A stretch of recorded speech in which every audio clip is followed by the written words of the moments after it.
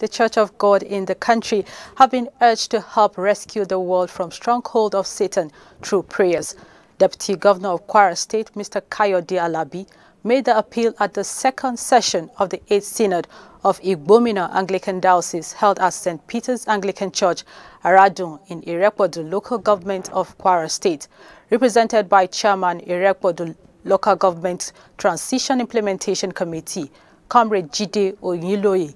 Mr. Alabi noted that Nigeria required intervention of the Church to overcome her socio-political and economic predicaments and challenge the Church and genuine children of God to rise up as soldiers enlisted in the army of Christ to rescue the world and Nigeria from stronghold of darkness and agents of the devil. In his charge during the Synod, Bishop of Igbomina Anglican Diocese, Right Reverend Emmanuel Adekola, advised Christians to ensure persecution and hardship, noting that Christians wrestle against principalities, powers, rulers of the darkness of this world and spiritual wickedness in high places, while stressing that Christian race is not for fickle-minded.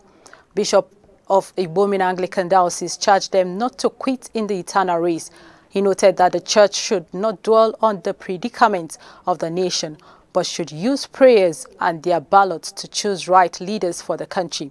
Similarly, Canon Paul Falusi, who preached at the opening session of the Synod, stressed that unrighteous, worldliness, fornication, adultery, and disunity were used by Satan to make the Church to fall.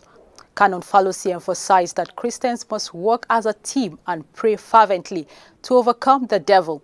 In their separate remarks, Bishop of our Anglican Diocese in Ondo State, Dr. Stephen Fakbemi, and Bishop of Omaron, Right Reverend Festus Shobanke, urged the Church to march forward through prayers for God to help subdue enemies of the Church.